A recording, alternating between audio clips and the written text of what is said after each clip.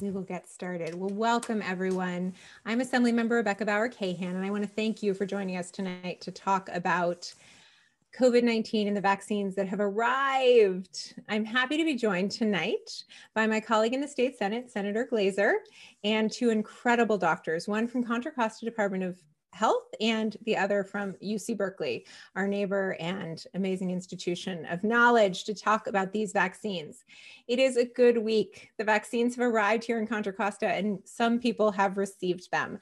I actually was speaking earlier in the week with one of the senior officials at Contra Costa County Health who was telling me the most heartwarming story, that at the beginning of this pandemic, she walked into a room with leaders from the ICUs throughout the county, and she realized that the chit chat in the room was about their wills and whether or not they would make it through this pandemic. And this week, we gave those same doctors the vaccine.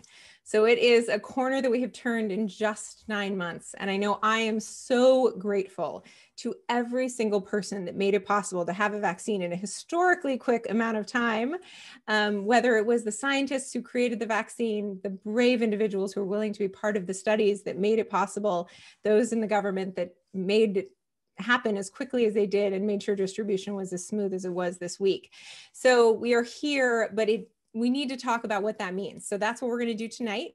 I know many of you have questions. We got a lot of questions before the town hall, and we will answer as many of them as we can. There's also a Q&A feature for those who have additional questions, which my staff will either respond to or we'll try to get to tonight as part of the discussion. We'll be talking about the efficacy of the vaccines, how safe they are, how we got to where we are, as well as how they will be distributed in the county. But before we begin, I want to introduce my partner in the legislature, our wonderful Senator Steve Glazer, and let him have a few moments for opening remarks. Senator? Thank you, Assemblywoman, and thank you so much for your partnership and leadership on this issue and so many other issues that we are working on together in the legislature. I'm mindful that those who are watching or listening today are doing so under very, very difficult circumstances, personally, professionally. Many have lost their jobs. Many have businesses that have been forced to close. And so these circumstances are unprecedented in our lifetime. And I know how difficult it has been, and it will be over the next few weeks and a few months as these vaccines roll out. So I just want to say that my office, and I know Assemblywoman, your office, we're available to help wherever we can and provide the information as you are doing in this town hall tonight so that people can be informed, make smart decisions to keep us all safe. And so I thank you again for your leadership on this, and I look forward to the questions and the conversation tonight. Thank you so much. Thank you, Senator. And to your point, we have worked hard throughout this pandemic to provide, even despite the trying circumstances in which we have to do so, to provide the best and most accurate information to our shared constituents through town halls. And those are on our website. So you can go to Senator Glazer's website and my website and find the town halls we've done. Both of us, they've been on subjects such as how to get that unemployment insurance, small business relief, helping our students through distance learning, mental health, and the like. So those are all available to you as well. And I want to share in the Senator's statements that we know how hard this has been, which is why the relief that came this week in the first wave of vaccines is so welcome. And we're just hopeful that we will get to the other side of this and recover and be stronger and save more lives. That's the key, to be healthy and to save our constituents' lives. So thank you, Senator. And now I want to introduce our two experts who are here to answer your questions. So first, we have Dr. Sarah Stanley, who's an associate professor at UC Berkeley in infectious disease and vaccinology. I think I said that right. She's an infectious disease expert who has studied the live COVID-19 virus in her lab. Welcome, Dr. Stanley. Thank you very much, Assemblywoman. It's really nice to be here tonight. And in addition to Dr. Stanley, we have Dr. Tzvieli, a deputy health officer for the Contra Costa County. Dr. Tzvieli, I know you have been on the front lines responding to and mitigating the pandemic since the very beginning. You've been on some of our town halls as we've talked about the way this pandemic has affected us and how to stay safe. So thank you so much for joining us. Thank you for the invitation.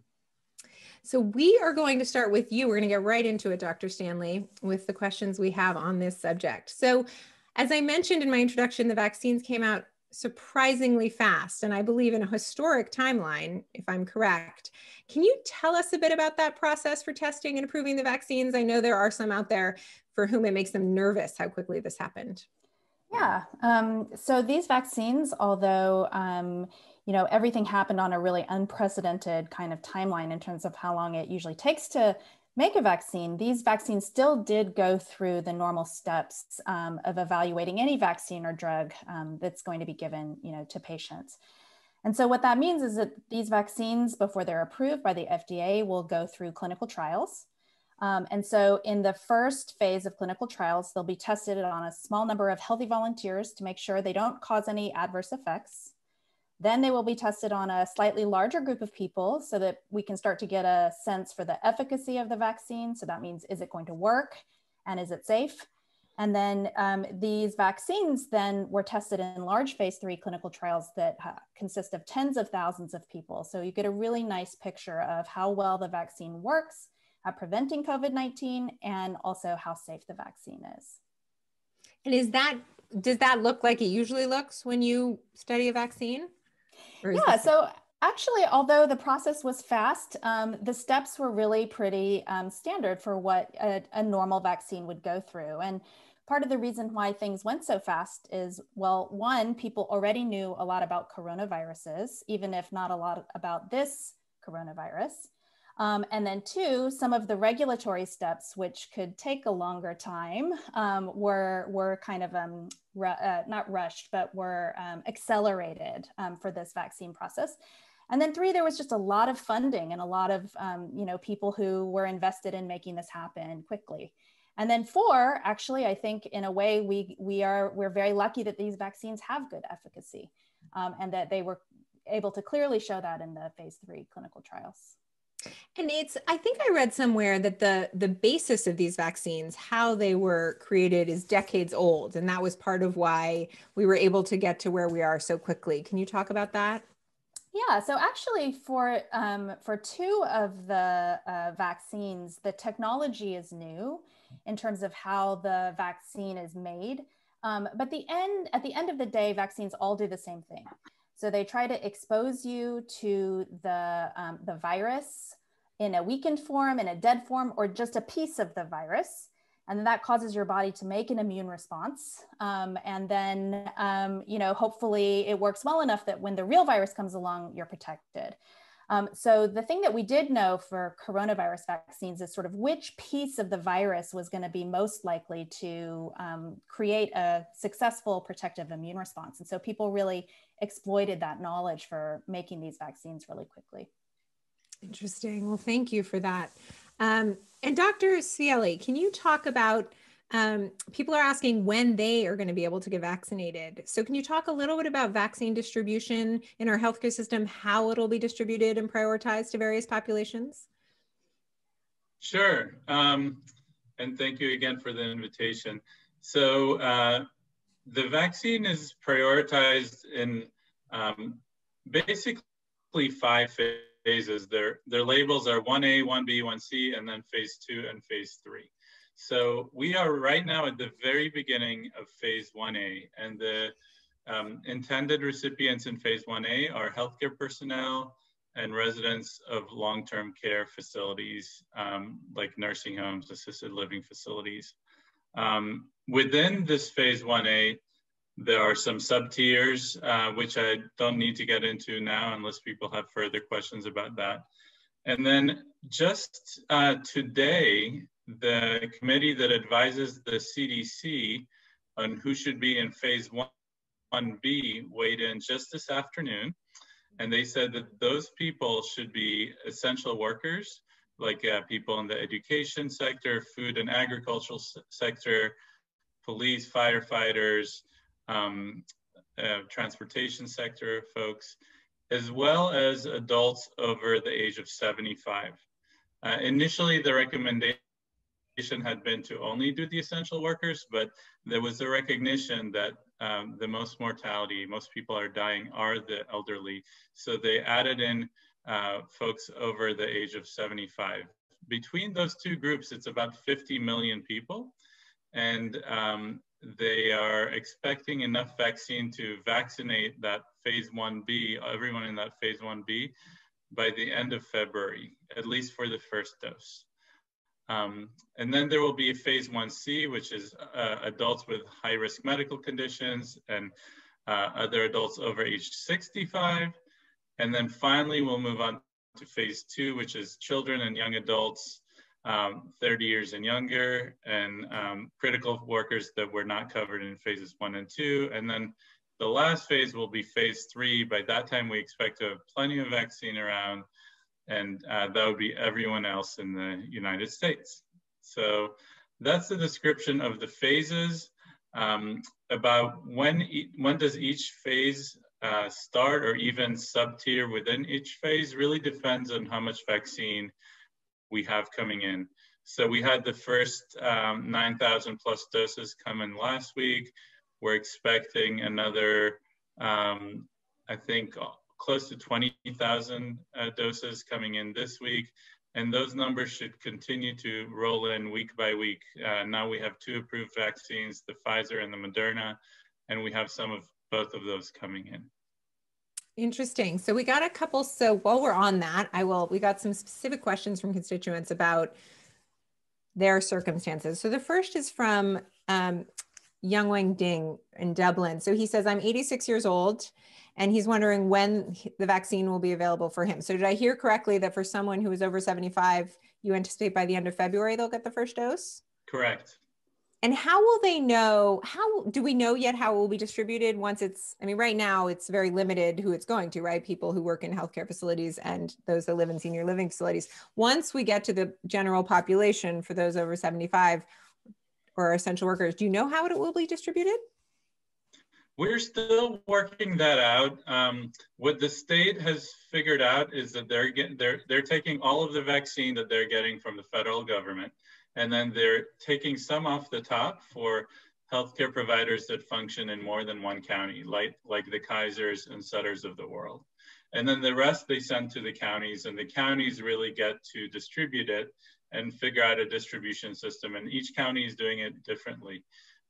In our county, we anticipate having some mass vaccination sites, and we'll be advertising those about when and where they are on coronavirus.cchealth.org//vaccine, and you can keep checking there.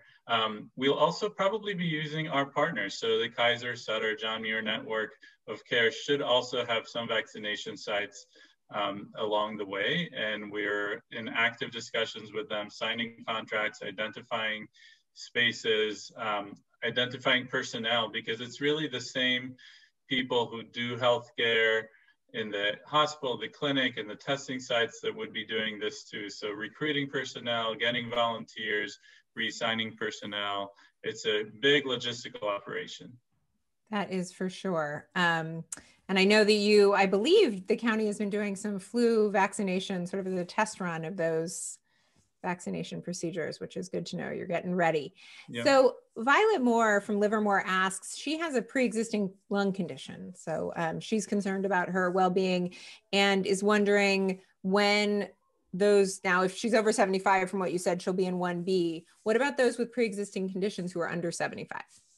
So I believe those are in phase 2. Sorry, 1C, phase 1C.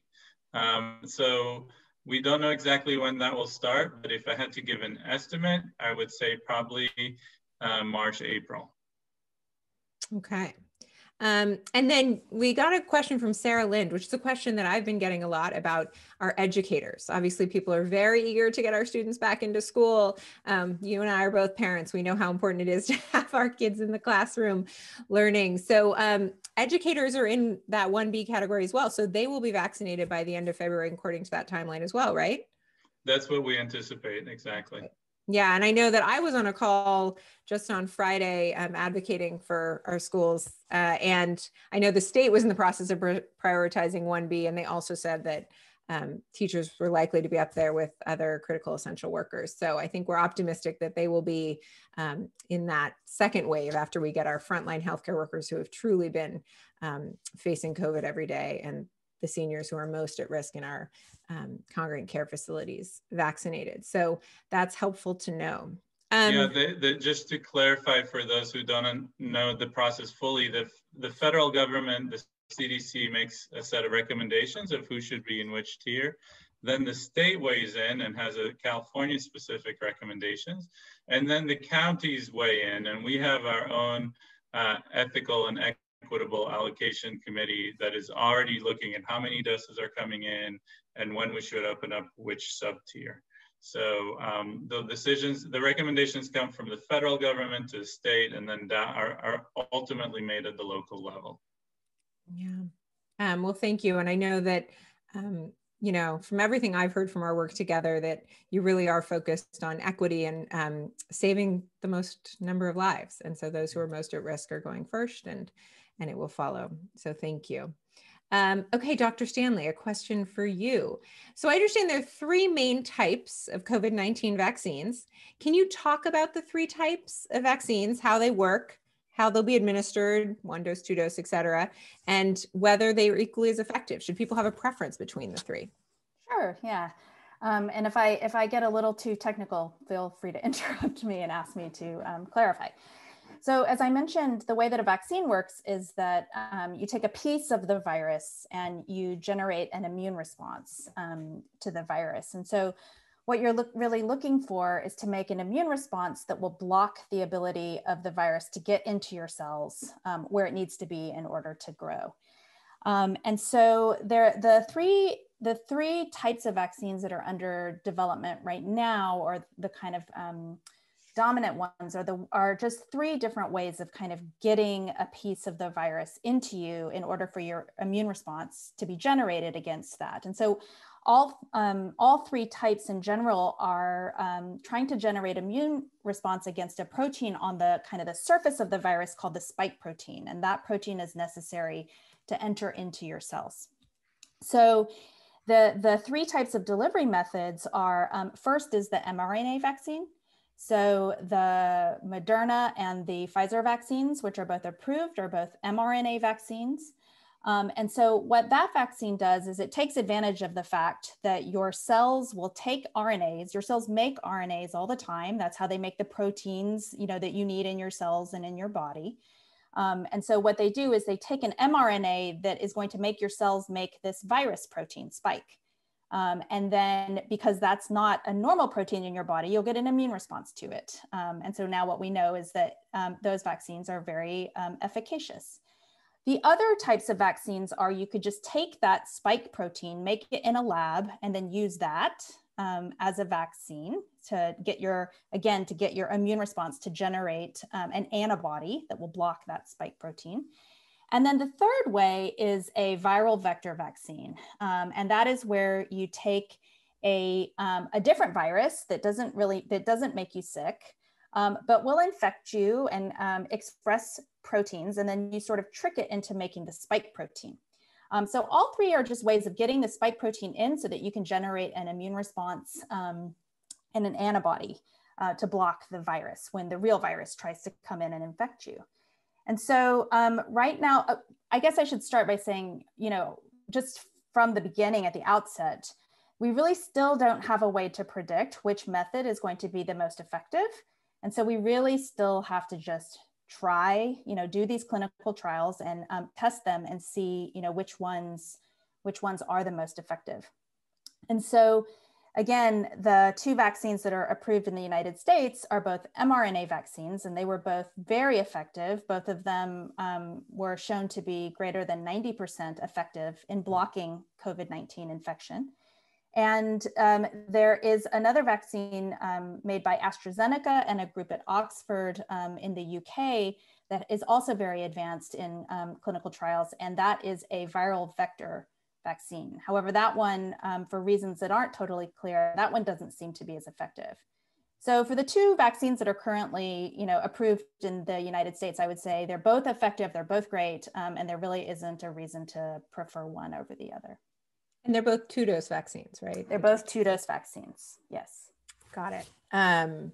So that's important because we need to make sure that if we get people the first dose, gotta get the second dose, yeah. And the second dose should be of the same kind that the first dose was. So you're not, as of now, we don't know what mixing them would do, but we recommend doing the same dose. If you got the Pfizer for first one, get the Pfizer for second one. Same with the Moderna. Got it. So we'll have some keeping track. And I know that the state has been working on technology to make sure that we're doing our best to track that people get the information to get that second dose. And hopefully we're following up to make sure that that happens for everybody.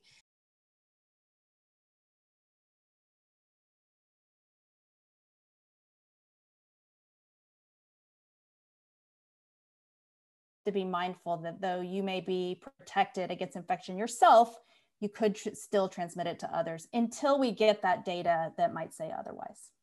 Yeah. And I think, so we had a question related to this on how do we know it's effective if you can still be a spreader? But I think what I'm hearing from you is that we know it's from these mass trials that we've done, we know that it's effective on the individuals, but we just weren't able to study how effective it is on the other end. So it doesn't affect the efficacy for the individual who receives it. Is that right?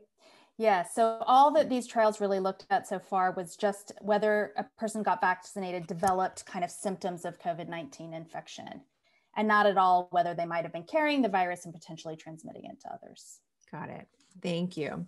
So Dr. Tzvieli, back to you. I know that, first of all, it's my understanding the vaccine is being made available at no charge to everyone in the US. Do I have that right? That's correct. The government is paying for the vaccine. There is a charge that people who administer the vaccine can charge the insurance company. So an individual will have no out-of-pocket costs and should not, nobody would ever ask you to pay money when you're going to get the vaccine. They may ask you for your insurance information if you have insurance, in order to bill your insurer that administration fee. Got it. So I heard from your office this week that there are scams going around related to the vaccines and vaccine distribution. Can you talk a little about what people should be on the lookout for? Yeah, we've been seeing scams all throughout this pandemic of various kinds related to testing. Now the latest thing is vaccine. It's obviously a hot commodity. Everyone wants to get the vaccine, and some scammers are taking advantage of that. So I would say if someone asks you to pay for the vaccine, that's a red flag that they're probably not legit. If someone's offering you to cut in line to get it before other people can, that's also a red flag. If they're asking you to send cash or a gift card or a wire transfer and they'll ship the vaccine to you, if they're offering to sell it to you on the internet, those are all red flags that that it's probably not legitimate and you're probably just wasting your money. Got it. Thank you for that. And just to follow up, if you're wondering if a vaccine site is legit, you can always check our website. We will have a full listing of vaccination sites in the county at coronavirus.cchealth.org/vaccine. And we have a list of frequently asked questions there. And as we update our locations and times and days and who's eligible, everything will be found there. Perfect. So that's always, I mean, part of what, as I mentioned at the beginning, the Senator and I have worked so hard to do is make sure you know where the best information is available, and the county is such a good source of that information. And for those that are tuning in from the Tri-Valley, you can also check out Alameda County has similar information for your area. So, you know, please go on and check it out and make sure what you're getting is the real deal. That's really, really critical. Okay, I have a question from Michael Romano in Moraga about vaccine distribution as it relates to opening our schools.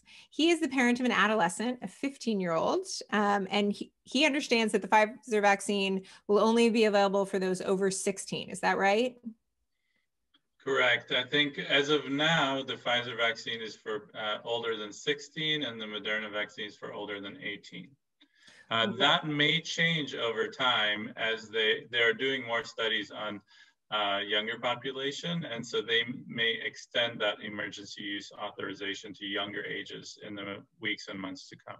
Okay, that's good to know, because his concern was, you know, the studies on spread appear to show that a child who's 15-year-old contracts it and spreads it similar to an adult.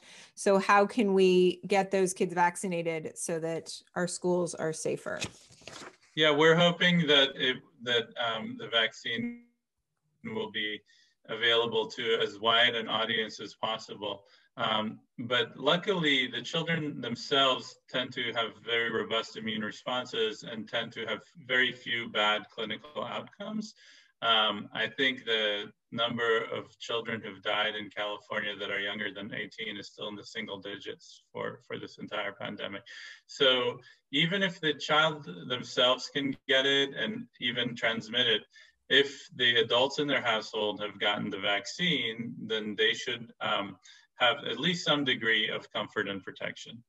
Got it. Okay, that is good to know.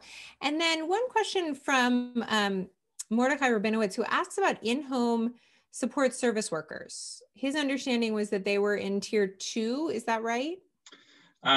They are in, you have to be careful with the tiers and the phases. So they are in phase 1A, in tier 2 of phase 1A. So those should be starting to be vaccinated probably about 2 weeks from now. So I know we're working hard on setting that up, and that's coming quite soon. Basically in the month of January, sometime in the month of January, they should be eligible. And the best place for those in-home support service workers to find that would be your website to keep Correct. track. And that's ready. Okay. And then he asked a question about in-home support service workers, but generally, as we get into these other tiers, what kind of proof are individuals going to have to show to prove that they're in the relevant tier? In general, we believe people. We find that people have been very honest throughout the pandemic in sharing their personal information. You know, if someone is being deceitful, it happens, but it's actually rare. Most people are very ethical and honest about things. With age-based criteria, we will probably ask you for your date of birth and possibly for an ID if you have it in order to prove that. But in general, if you're someone, when we get to the phase of complex medical conditions and so forth, I think we will in general trust people to be transparent and not cut in line if it's not their turn yet. And I think that's a good policy. And I know that, like I said, you are working very hard to make sure that we are maximizing the lives saved by prioritizing those that need it most. So I know our community will step up and do the same. So thank you for that. Senator Glazer, do you want to, I know you had a question for them. Thank you. So there are a few people out there who might be thinking, Dr. Tzvieli, you know, vaccines are going to be available. You talked about within the next few weeks for different classes of people. So things are on a pretty good track. So I can go hang out with my friends. I can, you know, invite some people over for Christmas and New Year's. Is there a reason to that the optimism should reflect our now behavior going forward? Not yet. I'm as tired of these restrictions as anyone. We just canceled a family gathering for the holidays, and my wife's father was going to come visit us. He's staying away also. So the transmission will stay relatively high. This is a very contagious virus. If people gather, if they stop masking, if they don't heed the warnings, and we really need about we've run the numbers, and we need about 60 to 70% of the population to get this vaccine in order to achieve what's called herd immunity, which is enough people resistant to the virus and hopefully also transmitting it less to reduce the risk. So even though we're all tired, we all have pandemic fatigue, we're all sick of our spouses and children and all of that, this is the time to hold strong and maintain your vigilance for the next 6 to 9 months. I think by summertime, we should have a lot of people vaccinated, and we should be starting to be able to breathe a sigh of relief. But for now, please maintain your vigilance. Thank you for that question, Senator. You're welcome, and thank you for your leadership. So I want to now ground what you said, because you know, we all are tired, and we are trying to figure out what plans we can make within, you know, the next week, the next 2 weeks. So I want to be clear about what this means in our regular daily life, these vaccinations now becoming available.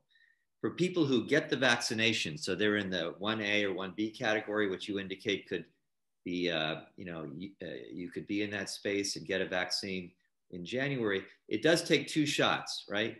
From 3 to 4 weeks apart. It does. That's right. The Pfizer vaccine is recommended 2 shots 3 weeks apart. For the Moderna, it's 4 weeks apart. There is some immunity, some evidence that at least partial immunity after the first shot after about 2 weeks. But we recommend maintaining your masking and distancing even after that time, because there's still so much that's unknown about the transmission issue, as Dr. Stanley said. Great. And so you have said that you think we're not going to get close to that herd immunity from 6 to 9 months from today. Is that right? That's right. I'm hopeful it's sooner, but the way it looks like the amount of vaccine doses that have been purchased by the government, we just know that there's not enough to get there for quite a while. And the incoming Surgeon General for the new administration has said something similar, that he thinks that by the fall is the time that he thinks hopefully that they may get close to that, which will allow our kids to get back in school in next fall. But can you ground us again with, I know a key issue in the choices that the Public Health Department has been making is the availability of excellent healthcare if someone does get the virus and needs care in our hospitals. Can you speak specifically now to the availability of hospital beds and ICU beds? And I know you're Contra Costa, so let's speak to Contra Costa right now, and what you project for the future for the ability to get good care if you do get the virus. Yeah, thank you for that. That's one of the more worrisome aspects of where we are right now is the vaccine is coming, but before then, we're actually, we're setting records every day for the number of cases, the percent of people who test positive, and number of people in the hospital. When we had our peak in the summer, we had 110 people in hospitals throughout the county with COVID-19. I just looked right before the session. As of today, we have 228 people in the hospitals. And in the Bay Area, our ICU capacity is now less than 13%. And it's even worse in Southern California, in LA, in the Imperial Valley, in the Central Valley. They're down to no ICU capacity, and they're making decisions about limiting care and rationing care and giving treatment only to those who are most likely to benefit, which is something that we as physicians really hate doing. We really want to give every patient the maximum amount of help and support they can, but when the hospitals fill up the way they have, it's really, really concerning. I know our healthcare workers and frontline staff are working so hard, and they've been working really hard for months now. So that's why it's so important to stay vigilant. We had the advice to stay vigilant for Thanksgiving, and many people still gathered. And now we're seeing the sort of wave of cases and deaths that are associated with that. And we're really worried because in general, over the winter holidays, this long break, people gather even more than Thanksgiving. And so remember, we won't have that herd immunity for a number of months to come. So if you gather, you're really putting yourself at risk, you're putting your community members at risk. Even if you don't end up in the hospital, you may be giving it to someone who would, or someone who would give it to their mother or father who would end up in the hospital and potentially could die. So this is really the time to stay strong. We all have a tendency to think it won't happen to me, but it is happening to many. And there's no magical elixir, there's no magical protection. Just because you love someone doesn't mean they don't have COVID and can't give it to you. So please, please, please heed the advice, heed the order, that the state order that we're under to not gather. If you need to get out of the house, go outside and keep your mask on. The masks do work. Thank you. And Assemblywoman, can I ask one last question on this track, and then I'll defer back to you? So Doctor, so the beds are filling up in the hospitals and ICU for COVID. So if someone gets a stroke or a heart attack, other things where they need services of emergency room, there'll be beds for those people, won't there? As of now, there are. And obviously, if you need medical care, we advise that you go get it. But I'm concerned that we may get so full that that it will be hard to get the kind of care that people need. Even for anything else, break your ankle, you think you have a stroke, you feel like you might have a heart attack. Everything is at risk in our health system because of what we're facing right now. Is that right? That's correct. Okay, thank you. Very, very worrisome. Thank you, Senator. Dr. Stanley, we've had a bunch of questions come in for you on the vaccine and the trial. So let me direct some of these to you. Tom asks, in the vaccine trials, how are patients exposed to the COVID virus to know whether or not it is successful? Yeah, so that's a good question. So they're not in any way sort of in a lab or in a hospital setting exposed to the virus. They just go about their daily lives, and so they they contract the virus the way any of us might contract the virus. And so that's why these trials have to be so large.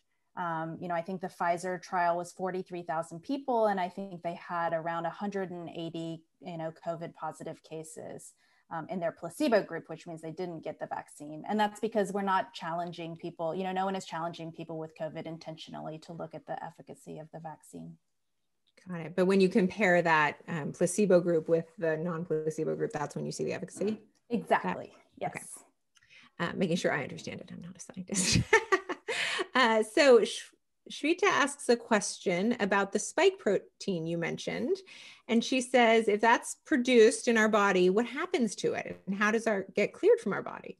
Yeah, so that's another great question. So what happens is if you get the protein given to you, or it's given to you in a way that your body produces it, none of these things are permanent. And what ends up happening is kind of the normal processes of your body that will turn over your own cellular proteins, will degrade these proteins, and they'll just be gone.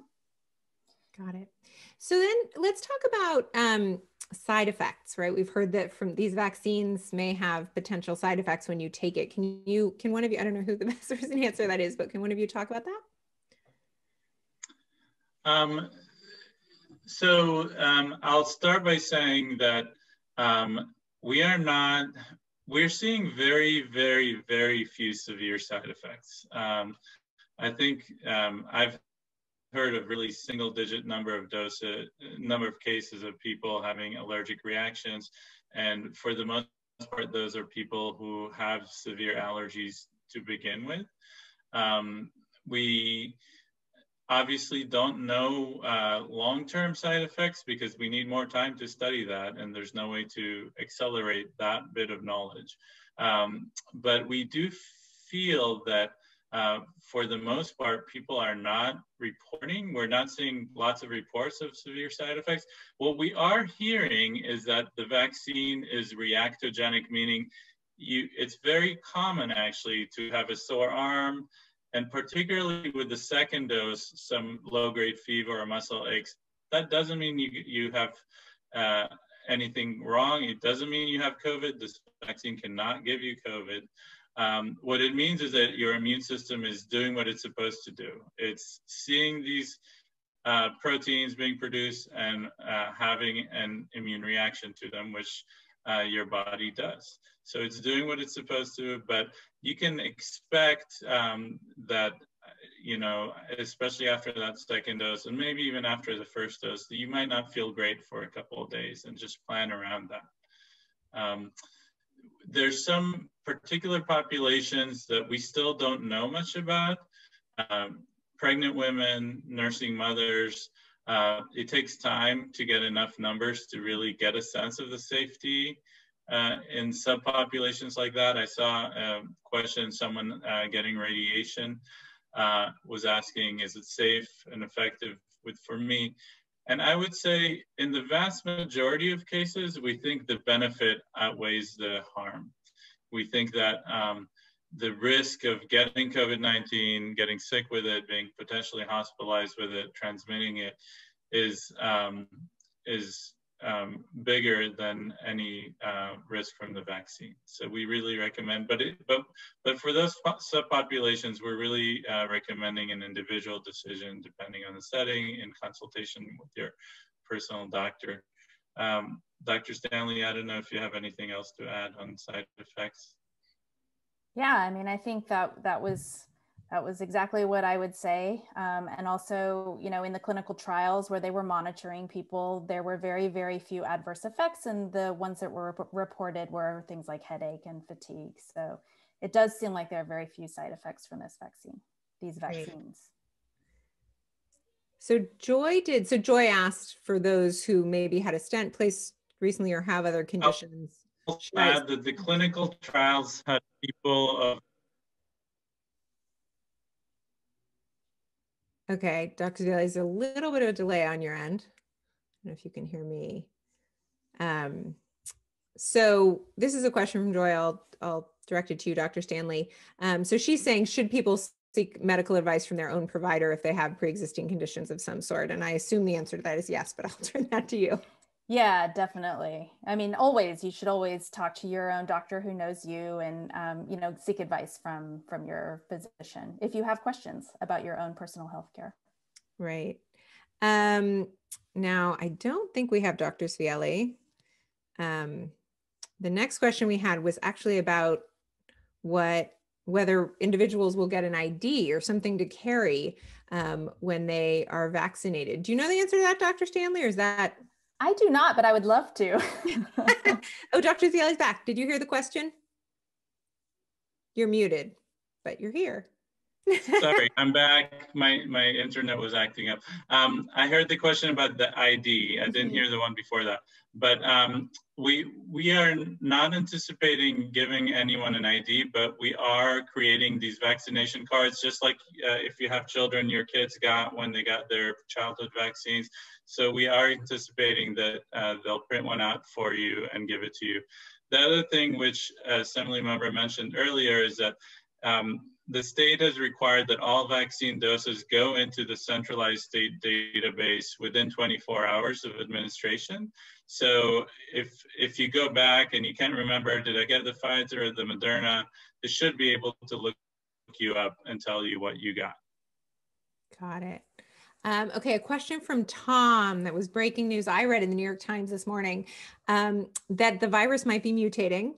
And I don't know how much we know about that, but if the virus is or does mutate, will this vaccine be effective? Dr. Stanley, you want to take that?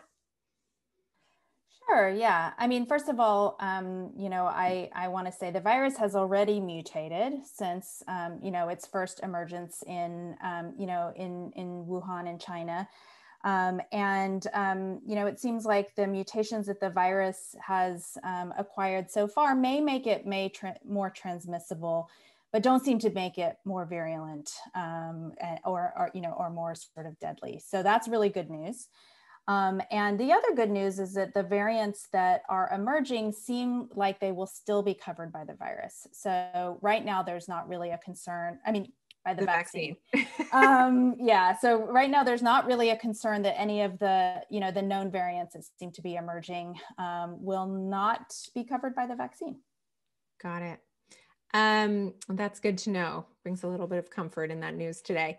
Dr. Tzvieli, a question, we've gotten this a couple times now from Rossmore residents. Given that all Rossmore residents are over, I believe, 55, but most are over 65, is there any chance that the county would set up a vaccination site there in Rossmore when it's time for the over 75 population and others to get it? Absolutely, we're looking at options over there. I'm hoping that we'll be able to do that or partner with John Muir to do that or one of our other partners. Great, I know they would appreciate that, so thank you. And then we had someone who wanted to loop back to what you had said about the allergies that had caused some pretty severe reactions. Were there specific allergies that have been noted to have caused reactions that you know of? No, and every site that vaccinates does carry all the medical supplies to respond to a severe allergic reaction. I just want to reassure people of that, and the FDA has mandated that, and we're making sure that all our vaccine sites have that. No, the allergies, the only real contraindication is if you're allergic to one of the ingredients in the vaccine, and the ingredients are things that are quite rare. So when you come to get the vaccine, or even beforehand, you can look it up online. You can see what are the ingredients of the Moderna vaccine or the Pfizer vaccine. And if you, but it would be quite a rare situation when you're allergic to one of those ingredients. There are people that seem to have more severe allergies, either food allergies, or they've had an anaphylactic reaction in the past and they carry an EpiPen or something like that. Those people should be a little more cautious and probably be observed. Our standard observation window after a vaccine is 15 minutes, so those people should probably be observed more like 30 minutes. But again, we expect those reactions to be quite rare. Okay, that's good to know. And Dr. Stanley, this question is for you. If someone has already had COVID, will the vaccine work, or do they already have the immunity? What do we know about that? Yeah, I think what I can say about that is that we have good reason to believe that if you've had COVID already, you have really, you probably have good immunity to getting it again. What we know about the vaccine in terms of the immune response is that if you compare sort of the levels of antibody and the strength of the immune response that the vaccine induces, it's pretty similar in magnitude to what people who got COVID-19 naturally have as well. So it really does seem like what the vaccine is doing is really mimicking, the course of a normal sort of, if you got COVID-19 and you generated a protective immune response, the vaccine is doing that for you without you having had to have COVID-19. Got it. Thank you. Here's a question, Dr. Tzvieli, about, people have read about the proper temperature, right? For both vaccines, they're different, but they have to be kept cold and super cold. How will we know that the vaccine that we're receiving hasn't been compromised during transit? Yeah, that's like half my time is spent on what we call cold chain management. So we've made sure that we have these ultra low temperature freezers in the county. And actually part of why our county got a lot of the Pfizer vaccine early is because we bought some of these freezers in the early days, knowing this might happen. And we had more freezers than some other places. We have each batch of vaccine is assigned a person, a cold chain manager, who's basically in charge of tracking what temperature was the batch of vaccine throughout its transportation from one place to the next. All the refrigerators and freezers have temperature logs that automatically alert if something's wrong. And so that's a huge part of our operation and of the complexity in making sure that the vaccine has not been compromised. For example, the Pfizer vaccine, once it's out of the deep freeze, even in the fridge, you have to give it within 5 days. So we're really, a lot of our logistics are, when do we take it out so that it stays good? The Moderna vaccine has a little more flexibility. You can have it in the fridge for up to 30 days. So it's a little easier to work with. But you can rest assured that that's one of, we do not want to waste a single dose of vaccine. As a matter of fact, we've told all our vaccination sites, if you open up a multi-dose vial, the last one of the day, and they each have 5 doses in them, if you only have 2 people left on your list, find 3 other people and give them those last 3 doses. We're really tracking it down to the dose and reporting all of it back to the state and the federal government. That's great to know. Thank you for all that hard work. So here's a question about safety. So we did these trials, they were found to be safe and effective, and now we're giving it to people in the community. Are we tracking the safety and efficacy for those individuals, or are we done tracking that now that the trial is done? Yes, we're continuing to track, and actually but like if you're not getting your vaccine for 3 months, there should be a lot more data by then, because millions of people will be getting it in the interim. So we'll have a lot of data in fairly short order, where any severe effects are reported through the same national vaccine adverse effects system that we use for all vaccines. And in addition, the manufacturers have come up with an app called vSafe. And when you get the vaccine, you'll be getting a set of instructions of how to download it on your phone. And it will send you text messages and ask you, are you having side effects? And so we recommend that people download that and report any adverse effects, even if they're mild, just so that we know what percentage of people have a sore arm or low-grade fever or muscle aches. So that's very much of interest to all of the doctors and scientists. We always want to know about side effects. We don't want to give false advertising and say something is safe when it isn't. So we are keenly interested in that, and there'll be lots of tracking of that. Great, thank you. Dr. Stanley, a question for you. So somebody says we studied this on a minimum age, right? 16 or 18, depending on the vaccine. But what about weight? This is a 22-year-old who is under 100 pounds and wants to know, is it safe for her? You know, that's a good question. And I actually do not know the answer to what the criteria were for enrolling in the clinical trials. I will say that what I know as an immunologist is that there are differences in immune responses in children and adults.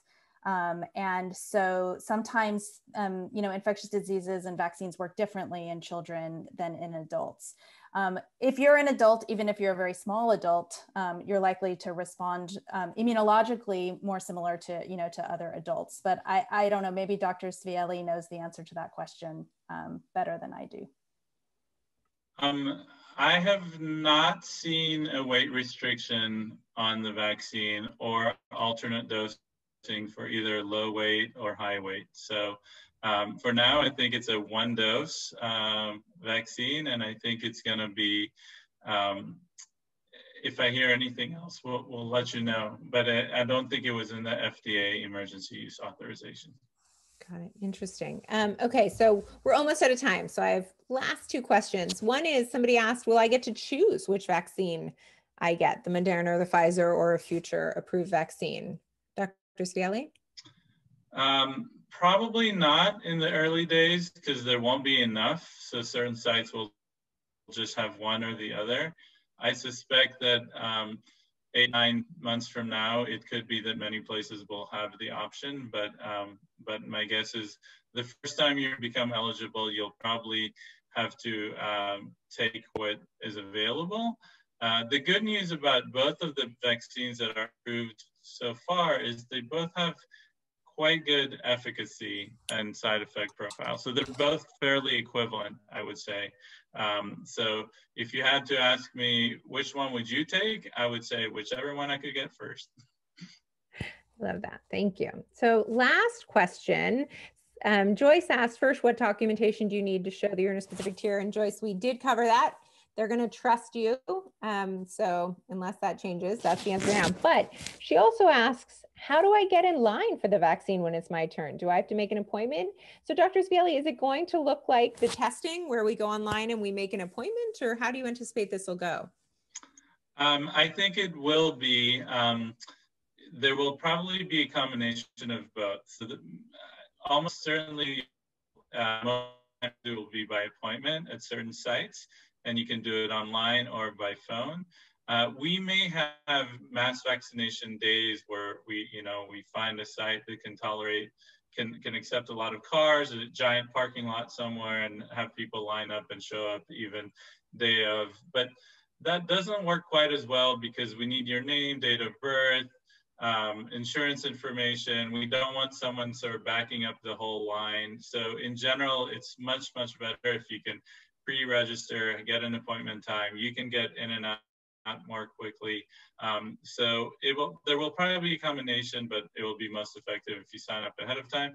And keep checking our website for the sign up. We'll also do media outreach once we're ready for people to sign up. We'll get on the radio and on the TV and on the web and try to get as many people vaccinated. Our goal is to get as many people vaccinated in the county as we can in the fastest amount of time.